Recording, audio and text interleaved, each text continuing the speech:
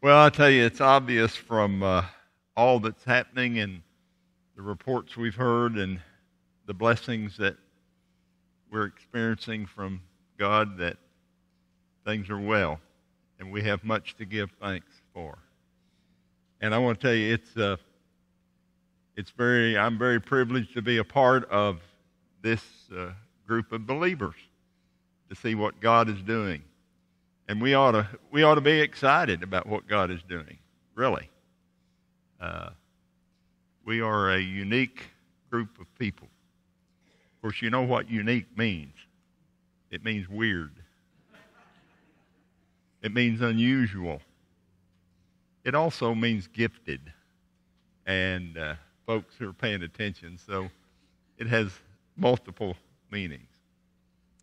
Well, I'm going to be reading tonight from Lamentations chapter 3, and we're going to begin in verse 21.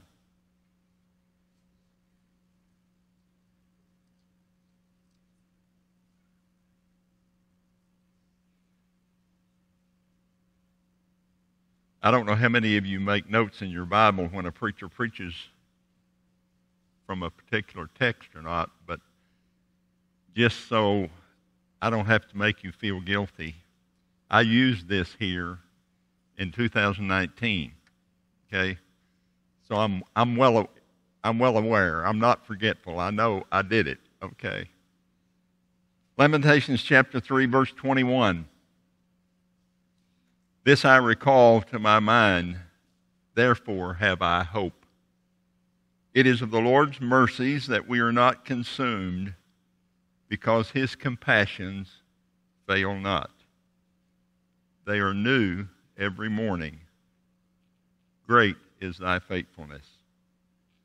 The Lord is my portion, saith my soul, therefore will I hope in him. The Lord is good unto them that wait for him, to the soul that seeketh him. It is good that a man should both hope and quietly wait for the salvation of the Lord. Lord, we pray tonight that your word would find lodging in our hearts and minds, and that the truth that you want us to learn tonight would be so evident that we could not miss it. And so I pray, Lord, that you would speak to us and speak through us, and may all that we say glorify and praise your name, for we ask it in Jesus' name. Amen. Well, the book of Lamentations is not a book that you go to read all the time, do you? Probably if we took a survey, it's been a while since you've read in the book of Lamentations, because it's a very sad book. It describes some very terrible things that are going on. Jeremiah the prophet, you remember, was called of God to do a job, to be a prophet, to speak for him. And yet, right off the bat, God said to Jeremiah, you're not going to be successful. How would you like to hear that? How would Dale Carnegie handle that? You're not going to be successful. In fact, he had a very terrible life. He suffered much. In fact, he ended up in prison. He was jailed because of his outspoken, truthful message from God. And I want to tell you, that has lots of things that are speaking to us today. Being a Christian and living in America today is not like it used to be. And it certainly, apparently, is going to get more difficult. I tell you, most of us in this room have had a wonderful time in our Christian life in America. We've had freedom to come to church. We didn't have to worry. We didn't have to have security. But things are changing. And I'm wondering what the future holds. And I think this is exactly what Jeremiah was thinking as he penned the words of lamentation. He lists all the things that are going wrong and all the bad things that are happening. And it's a unique book, and I'm not going to point out the uniqueness of it. You can discover that on your own. But in these words, in the middle of the book, he comes to these conclusions, and he comes to know that his hope is in the faithfulness of God. You see, unlike you and I, God never changes. God never changes his mind. That's something that's hard for us to understand, isn't it?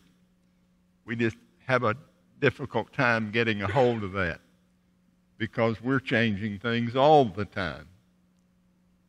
But God is faithful. He never changes.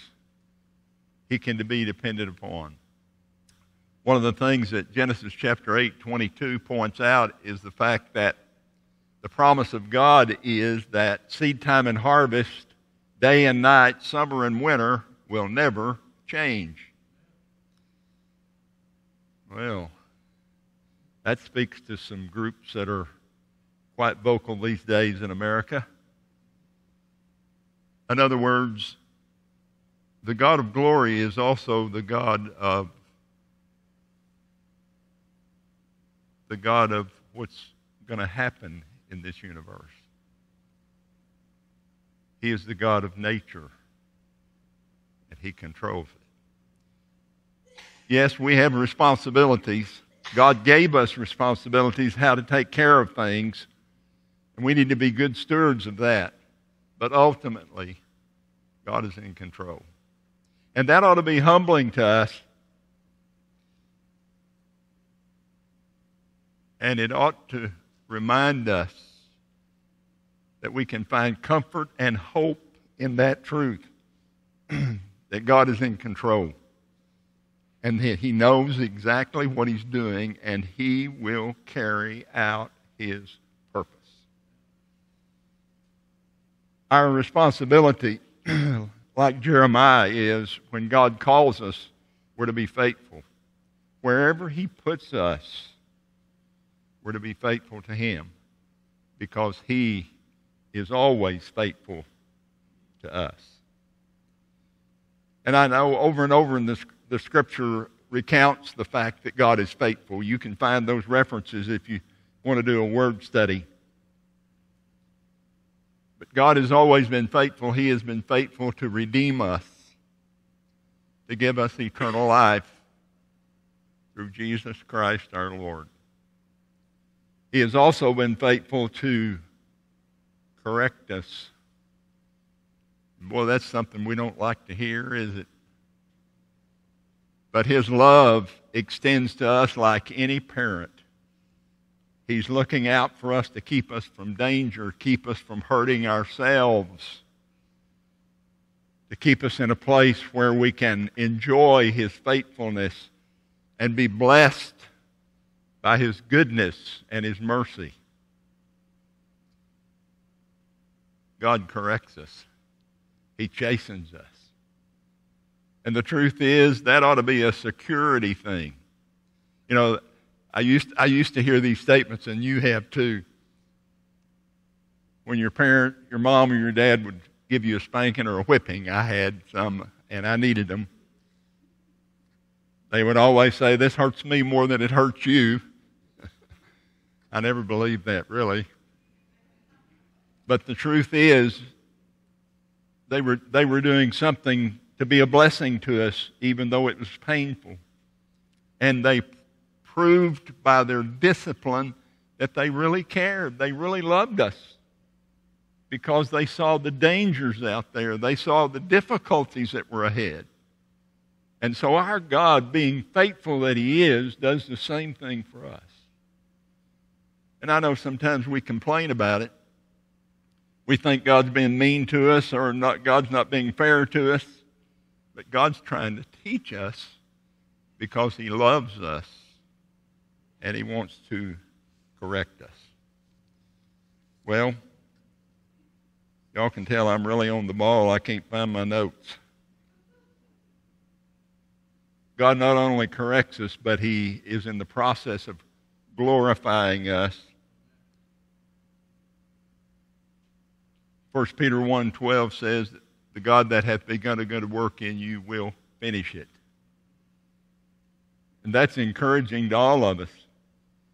We're here tonight because God's not through with us yet. He still has work to do on us, and we still have work to do for Him.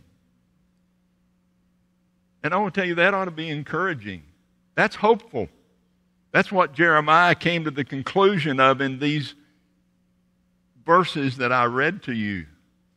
The hope was that God was faithful, and that regardless of what transpires, regardless of what happens, He's not going to leave us alone. In fact, it was Job that said, maybe in 6 things God takes care of me, but even in 7, God never forsakes me. The precious promise of God's Word is that He stays with us. He keeps us safe, and He keeps us secure. And I know it's easy to complain, but we ought to listen to what the Apostle Peter had to say in 1 Peter chapter 4 and verse 19. Wherefore, let them that suffer according to the will of God commit the keeping of their souls to Him in well-doing as unto a faithful Creator. Our God is faithful. God wants us to portray to the rest of the world the truth that He is a faithful God. And the world needs to see in us that we are faithful to Him.